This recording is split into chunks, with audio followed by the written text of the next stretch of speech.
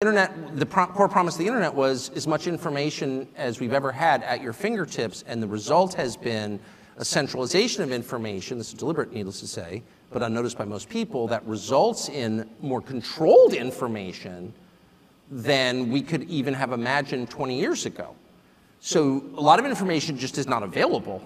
I mean, because it's digital and it's controlled by a small number of companies, the polling suggests that a lot of Americans, and I don't mean like hundreds, I mean hundreds of millions of Americans, have no idea what's going on. They don't know the facts about certain things. And it's not just because they're dumb or they're distracted on their iPhones. The whole point of the iPhone was to inform you, and the net effect has been to make people completely ignorant of the core, of the actual facts, like the non-disputed facts about a lot of different things. And you saw this certainly during COVID.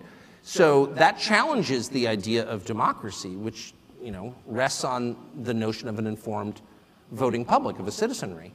And we don't have that. And that really, I never would have expected that at all. And last thing I'll say is don't throw away your hard copy books, because they are the repository, the enduring repository that cannot be, and I'm dead serious, and I don't mean to, I'm not going to tell you to buy golden ammo, though obviously you should think about it.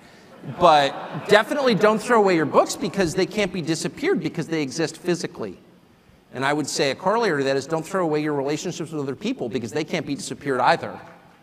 The material, the physical, things that you can smell, those are the things that you can trust.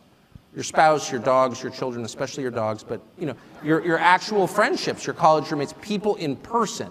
As the world becomes more digitized and people live in this kind of, this realm that's disconnected from physical reality, I think the only way to stay sane is to cling more tightly to the things that you can smell.